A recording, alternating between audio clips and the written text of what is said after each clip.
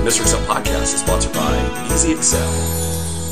Learn Excel from Mr. Excel Podcast, episode 1418, Unwinding Array. Hey, welcome back to the Mr. Excel Netcast. I'm Bill Challen. Boy, this is a winner today. Someone sent in a worksheet created by a coworker, and check this out. They did a VLOOKUP to convert state codes to state names, and they put the whole array right there in the formula. Okay, so that's cool. I get it. You know, it's better than a whole bunch of if statements. I don't know why they didn't embed the table somewhere else. But now this person needs to go the other way. They need to convert from Ohio back to OH. How can they take this formula and go the other way? Well, here's what I'm going to do. I'm going to go to the formula. I'm going to select all of the characters from that first curly bracket to the last curly bracket. Okay? Control C to copy those characters to the clipboard. Then I'm going to come back to Excel. Go back to my sheet where that other data is. And I'm going to select 2 columns by 50 rows. Actually, let's just put 51 in there. I don't know if they have Washington, D.C. or not. I'm going to type an equal sign and then Control V to paste that whole array syntax back. And then Control Shift Enter. Bam! There is the whole array out of that formula. Isn't that wild?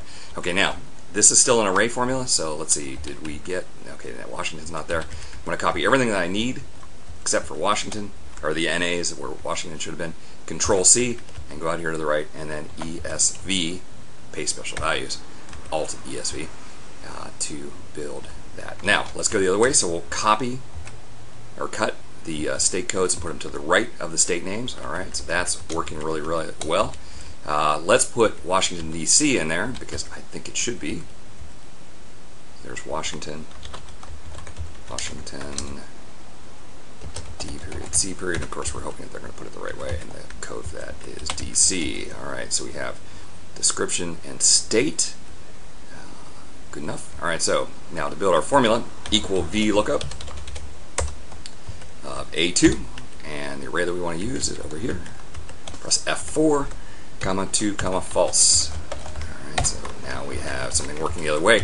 But hey, what if we don't want that VLOOKUP and that VLOOKUP table embedded out there? Well, we can turn this address back into an array very, very quickly. Select those characters and press F9 and then just enter, and we'll copy that down. We can actually now delete this array out here, or this table out here, and our formula continues to work. All right, so very annoying thing that the coworker did there, but using a couple of tricks, we're able to spin that table back the other way.